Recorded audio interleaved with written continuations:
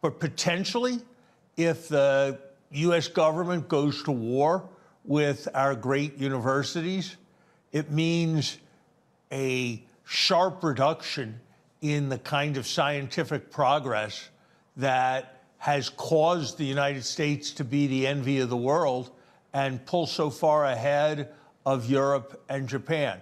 It means the end of efforts at cures to diseases like cancer and diabetes. It means a substantial risk to our national security, because one of our great national assets has been our capacity for innovation, which resides very heavily in our leading academic institutions. So a short-run problem, I think that can be managed painfully until the judiciary steps in and does what's necessary. A long-run war against the universities, that is going after what is our hugest asset.